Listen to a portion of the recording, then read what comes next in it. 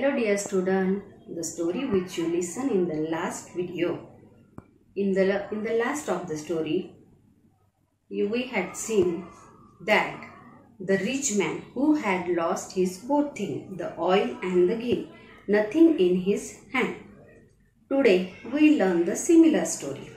Dear student, the nightingale is a small bird. Its length nearly 15 to 16.5 centimeter. It is the plain brown above except the reddish tail.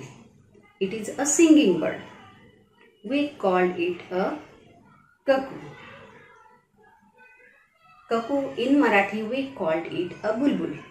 In our India there is also a singing bird. We called it as a कोकिळ.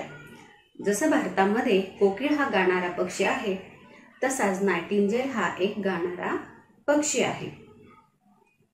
It's found in the North South Africa and minor Asia's area.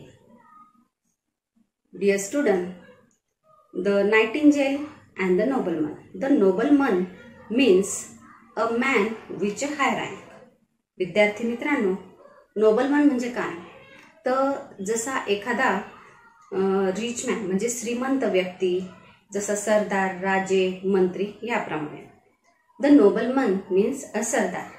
So our story name is The Nightingale and Nobleman. It means गाणारा बुलबुल पक्षी आणि सरदार हे आपल्या गोष्टीचं नाव आहे.